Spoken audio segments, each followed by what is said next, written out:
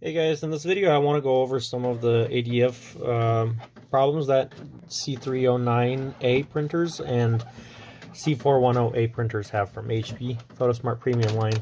So document feeder jam basically pops up if you're trying to make a copy from the document feeder. I don't have the tray here, but basically it's not feeding the paper in. So you can always lift this flap here. Make sure that it's actually down when you're trying to. It could be open a little bit like this here and can give you problems. Also, it triggers an ADF cover open. Make sure that's always closed. So in some cases it could be closed here and not fully down there. Check for that. Then make sure this area is clean. You can see dust in my case here that needs to be taken care of and cleaned up. And also you can see on the rollers there's some paper dust that's accumulated. If you use this a lot for copying, you have to consider the fact that usually it's the papers that you feed in here are with print on them. They have ink, and with time that ink and paper dust accumulates on these rollers. And if you check yours, you may even find that they're not even the light color anymore. They're covered maybe a darker color. If you have this color, for example, on the original, sometimes they come in black, but sometimes in gray like we have here. And it could be just with time, it would just put some ink on here and they just need to be cleaned. So you can clean it right in place. Just spin it and clean it with some warm water or window cleaning solution, and then also just wipe it down with water. You can also use alcohol and then wipe it down with water, just to, even though a lot of people say that it may ruin it, I haven't seen that the alcohol is going to ruin it somehow, but it would make sense because this is rubber. So if you just want to be cautious and not go there, just use warm water or window cleaning solution. So if you want to remove this tray, it removes very simply. You just press this button right here and lift the latch, and that just pops out. So make sure when you put it back in, you just put it in the correct position, gears on this side, and with this down. So if you have it like this here, you would be confused. This wrong way. The bigger roller needs to be inside. So just in this position right here, you're going to place it right under and just press the button again, and you should have it in place now.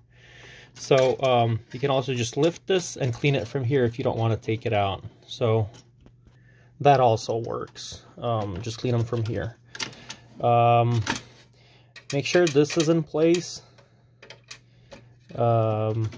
If you get a message saying that, for example, if you want to do copy from here and it's telling you that there is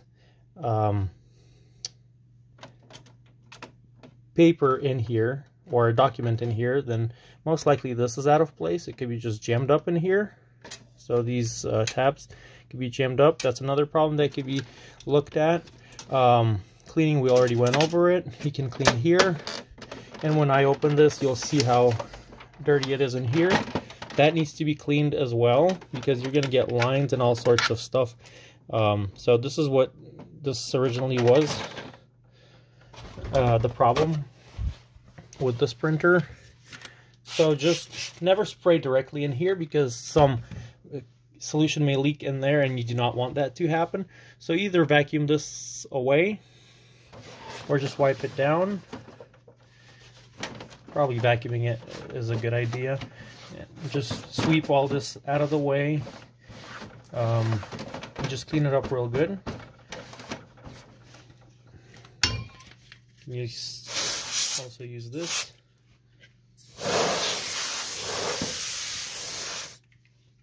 If you're having lines on your copies or your scans after you use the document feeder, this is the area to look at. So make sure there's nothing here. Sometimes it's not very visible, but you'll see some, if you look closer, there's going to be lines like these here.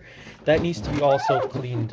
And it's very safe to clean it with alcohol swab. For example, what I would find sometimes is whiteout that got on here.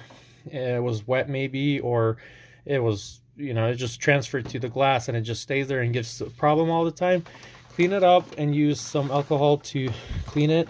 Alcohol swabs usually work the best, or you can just dip it into some paper towel into it and just clean it that way. So those are the common problems that need to be taken care of. I haven't seen much problems with the gear or this construction here, and usually it's those simple things.